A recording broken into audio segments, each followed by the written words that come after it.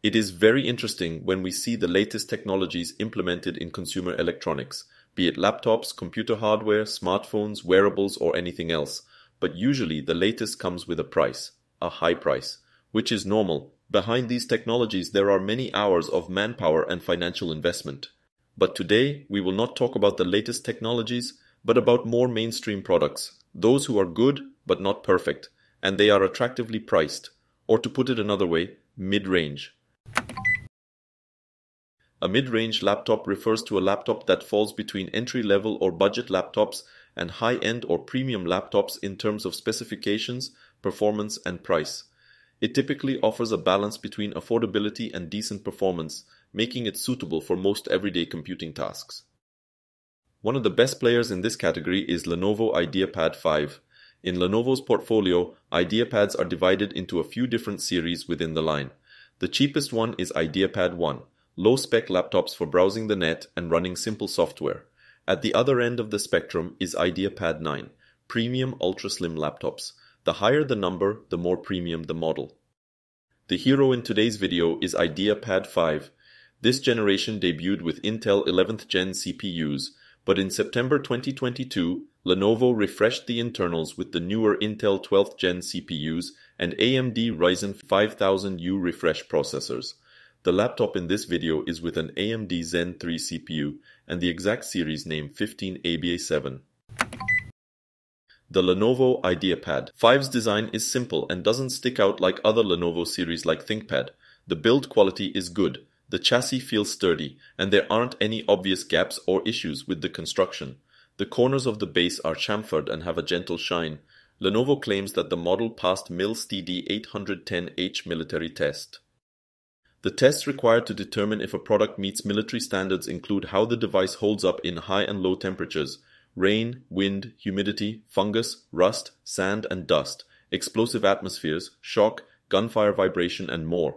Basically any environmental factor or condition it could potentially face when used by the US military. However, it's important to note that this doesn't mean the product is indestructible. It's also worth noting that in order to use the MIL-STD 810H label on consumer devices, companies don't technically need to be verified by any one agency. The top of the IdeaPad is aluminium with anodized finish and ABS plastic bottom panel. Some models have an aluminium bottom too. The weight of the laptop with plastic bottom is 1.77 kilograms or 3.90 pounds, and a little bit more at 1.85 kilograms or 4.08 pounds with the aluminium one. To be honest, I don't care of what material is the bottom. I prefer less weight to carry around. The side profile is 17.9 mm of the plastic one and 16.9 mm of the all-metal. The power adapter is also compact and fits into most bags. Lenovo IdeaPad 5 has full-size keyboard with a backlight and a numpad for the Excel fans. The layout feels spacious and is easy to get used to. The keys are stable, have a good amount of travel, and provide relatively satisfying tactile feedback. They feel comfortable to type on and don't cause fatigue over time. 2 levels of backlight is available. Compared to cheaper IdeaPad 1 and IdeaPad 3 laptops, the keyboard on the IdeaPad 5 is much better. The touchpad is okay. It's reasonably large and has decent tracking. Palm rejection works well most of the time, and there aren't any major issues with actions like dragging and dropping. The Lenovo IdeaPad 5 has decent speakers. They fire upwards as the speaker grills are above the keyboard, so they don't get muffled even if you place the laptop on a softer surface like a bed. Next to the grill is the power button, which sits flush with the base and sports an optional fingerprint reader. The unit in this video is without the fingerprint reader. One of the advantages of the IdeaPad 5 compared to similar models from other brands is the charging. On the left side of the laptop, there are 2 USB Type-C 3.2 Gen 1 ports, both of which can be used for charging. They support data transfer, power delivery 3.0, and DisplayPort 1.2. This means that if you happen to not have a charger around, you can charge with a smartphone charger and a Type-C cable. But let's keep in mind that the charger and the cable must support power delivery. IdeaPad 5 comes with a 65 watt or 100 watt charger in the box. The other ports of the laptop are HDMI 1, 4B, 3.5mm headphone, microphone combo jack, 2 USB 3.2 Gen 1 Type A, and a card reader for full-size SD cards. I'm thankful it's not for the smaller micro SD cards. I'm not grateful though that the USB Type-A ports are on the right side. If I want to use a wired mouse, it's not very convenient. Ethernet, Thunderbolt or Kensington lock are not present. The display of the IdeaPad 5 is 15.6 inch with full HD resolution. There are few variants, with a TN or with an IPS panel. The unit today is IPS with anti-glare surface and 300 nits max brightness. Thanks to the fairly good brightness of the panel as well as the matte display, the Lenovo IdeaPad 5 is also a good companion for outdoor use. And thanks to the IPS panel, the screen content can be viewed easily, even from very oblique viewing angles. But the display's color space coverage is very poor, with 45% NTSC. NTSC is one of several gamuts used to measure color accuracy. Each gamut has a slight variance on the primary colors red, green and blue to suit different circumstances. The display's out-of-the-box accuracy is subpar. Most colors are inaccurate due to the panel's narrow color gamut, but the white balance is good overall. The bezels around the screen are relatively small but not ultra-slim. At the top, a 720p or 1080p webcam with privacy shield is located. In this case, it is the full HD one. The specs of the laptop today are AMD Ryzen 5 5625U chip without external GPU, 16GB of RAM and 512GB SSD. The CPU is 6-core 12-thread based on AMD Zen 3 microarchitecture. It is part of the Barcelo refresh from 2022 and offers 100 MHz higher boost clock for the CPU cores compared to the older Ryzen 5 5600U.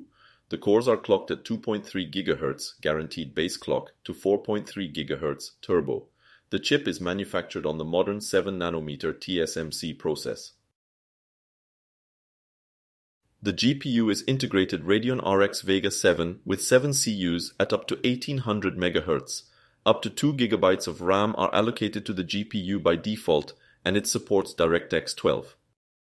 The RAM is 16 GB with 2 sticks of 8 GB working in dual channel. Unfortunately, the RAM is soldered on the motherboard and it's not possible to upgrade. The SSD in this unit is 512 GB NVMe from Kioxia and can be upgraded in the future. The Network M2 card supports Wi-Fi 6 and Bluetooth 5.1. The manufacturer in this case is MediaTek. IdeaPad 5 comes with 57 Wh battery or 76 Wh battery.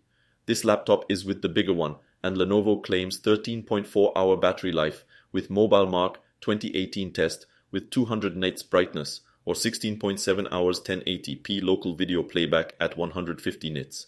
Both batteries support rapid charge boost, which can get 2 hours of runtime with a 15-minute charge. The Lenovo IdeaPad 5 has good thermal and noise handling. The keyboard deck is cool when idle, and although it gets warm under load, it isn't uncomfortable as the hottest spot is towards the top of the keyboard, away from where most people rest their hands. The fan is noticeable under load, but it isn't whiny or annoying. When I am using the laptop for daily tasks, it is very quiet and cool. When I run a benchmark or something for video editing, the fans come on. I tested the laptop with few popular benchmarks. I also compared it to the older AMD 5500U in a Dell Inspiron body, as well as 2 desktop CPUs. The first benchmark is Geekbench 6, which measures processors' single-core and multi-core power. Cinebench is another popular tool that measures single and multi-core performance. It can be used as a test 3D modeling, animation, motion graphic, and rendering performance. Blender tests show for what time a scene is rendered. Lower results are better. 2 scenes are used during this benchmark, a car scene and a more complex classroom scene. Web browsing is one of the main tasks for the CPU. Several tests can benchmark a web browser performance. Jetstream 2, Speedometer 2, and WebXP-RT. I didn't test games because the purpose of this laptop is not for gaming, but I tried encoding with modern and popular codecs. Using Handbrake, I encoded a 1-minute GoPro 4K file for 8 minutes in H.265 and for 13.5 for AV1. I don't have results to compare from AMD 5500U CPU, but I have from the desktop ones.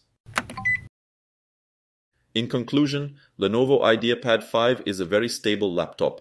If you don't need a gaming GPU and prefer something with a good build quality, stylish outfit and reasonable price.